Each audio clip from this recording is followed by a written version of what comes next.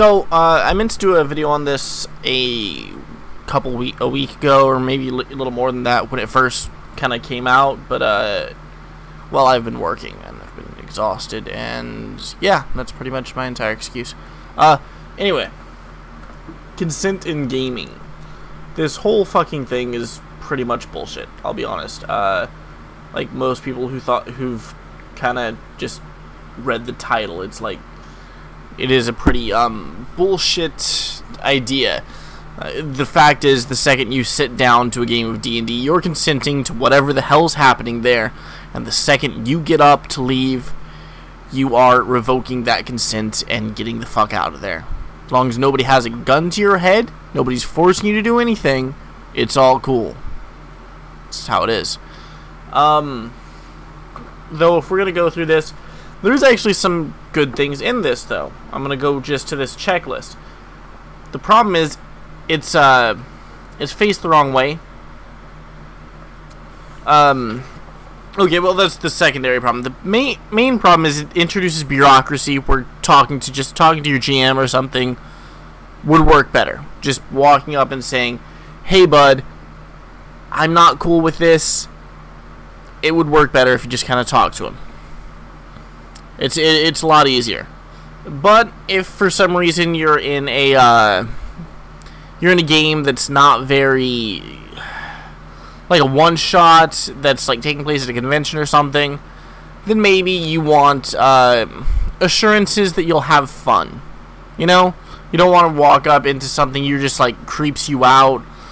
Like, say there's some very vivid description of bugs, or honestly something, or like child murder, or anything like that. Something that really just disgusts you. And you're like, you know what? I don't want any part of that. Let's get off. None of that. So, okay, fine. But the proposed solution they have here is a consent checklist. You okay or not okay with any of these things filled out, and then the GM has to work around you. That isn't usually how things work, especially not if you're going to the GM to run things, which is typically how it goes.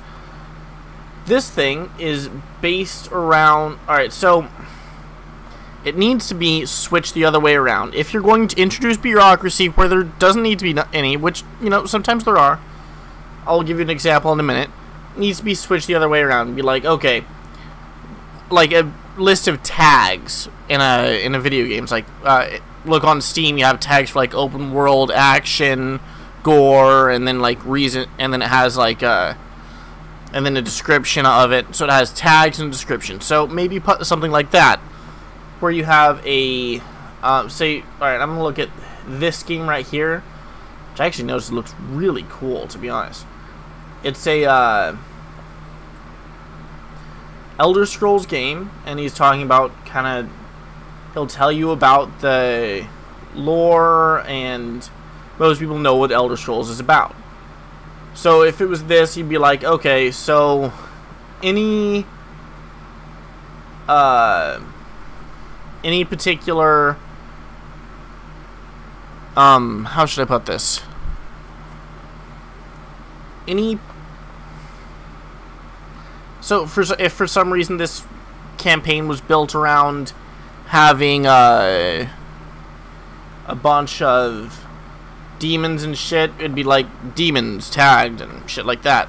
Okay, alright, here's one. It's Lost Mines of Phandelver, but with bugs. Kind of a troll campaign. If you're afraid of bugs, you probably shouldn't be in this campaign. So what these guys are proposing they do is you take this form, fill it out, and then put it into the apply here please section, when really you would be doing this. When what really you would be doing is, and they already kind of have this, you know, name, age, character idea, brief backstory, and then yeah, it's kind of so you've got all these guys, how they are. This one guy, this must not have been built very long ago. I imagine, oh, you know, 17 hours. Yep, I can see. I would definitely, honestly, if I had the time, I'd totally join this campaign. I really love the idea of a Elder Scrolls based campaign, but I just don't have the time. But no, it's yeah, I'm just saying, it's kind of, it's the other way around, you know? When you're coming to the DM to officiate your game, you're gonna walk up and you're gonna tell it, and you're just gonna tell him that you don't want I don't want any of this in the game because I am the most important person here, and it's not anybody else's game. You know, what if somebody else at the table is like, dude, I love the idea of just fighting waves and waves of bugs everywhere. It's like, no. I know this said it was a lost minds with bugs, but I don't like bugs. Bugs creep me out. No bugs. No. See, you're going to the DM for the game. You're going to freaking talk to him about it. You know, you're going. Maybe you should just go find a different game. You know, I don't know. This does have some merit in leaving warnings at the beginning of your game, but that's about it. That's all I'm saying. I probably rambled on about pretty much nothing for minutes on end now. Yeah, sorry, I meant to post this a while ago, but I kind of forgot. But I was exhausted, and then I kind of forgot about it after a while, and thought about it again, and I needed to post something. Meh. Anyway, that's it.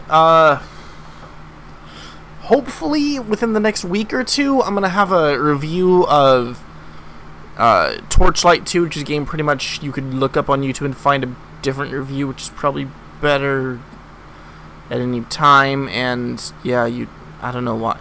You know what? Watch mine because I'm awesome, okay? And you all love me. That's it. Just watch mine. It came out on Switch, and I just kind of got into it. Really enjoying it, but I figured I'd pop this up in the meantime. Yeah. Big point, again, don't inject bureaucracy if you don't have to. I will see y'all later.